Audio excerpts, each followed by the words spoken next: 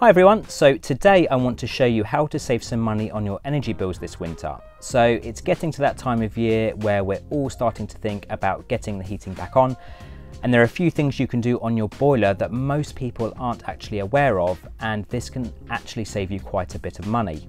Now, we all know that if you drop the target temperature on your room thermostat by a few degrees, then you'll save some money as the room isn't being heated up as much. And while that is definitely worth a go in the first instance, it does mean you need to adapt to a slightly colder house. With the boiler though, you can make a few tweaks that will save you some money and you may not even notice the difference. So I'm currently in the loft as that's where my boiler is. And I should say actually, these tips only work if you have a combi boiler. And by a combi boiler, I mean you don't have a hot water tank and all your hot water is heated on demand.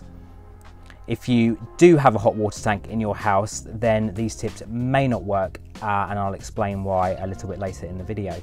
So on the right hand side here, you can see there are two sets of controls, and this will be similar on most combi boilers. The left controls are for the radiators, and you can see there's a little radiator icon just here.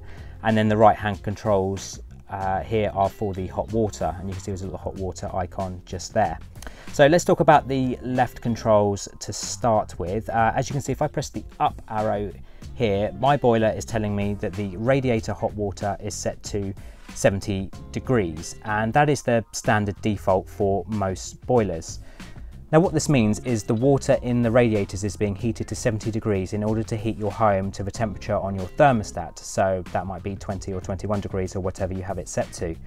But 70 degrees is probably overkill to get to your desired temperature, so you can adjust this down to 60 degrees just by pressing the down arrow like this. What this means is your radiators will run slightly cooler, but your house will still heat up to the same temperature that you've got set on your wall thermostat. It just takes a little longer for it to get there, but it's therefore more energy efficient and saves you money.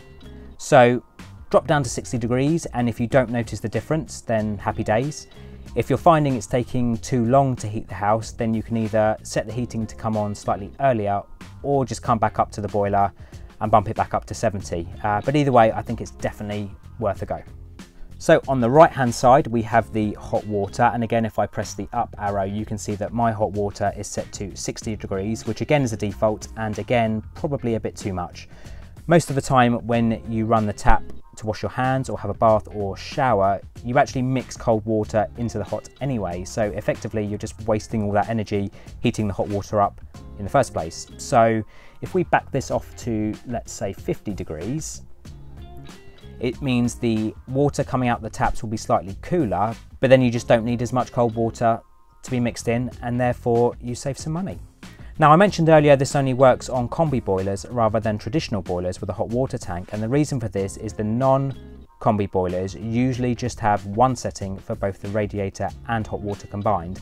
And because you have a tank, you need to keep the hot water between 60 and 70 degrees in order to kill any bacteria that's in the cylinder. So unfortunately, unless you can independently control with two temperatures on your boiler, then these tips won't work. But for combi boilers, you are definitely good to go. So I hope that was useful. If it was, then drop me a like or comment below, and I'll see you on the next one.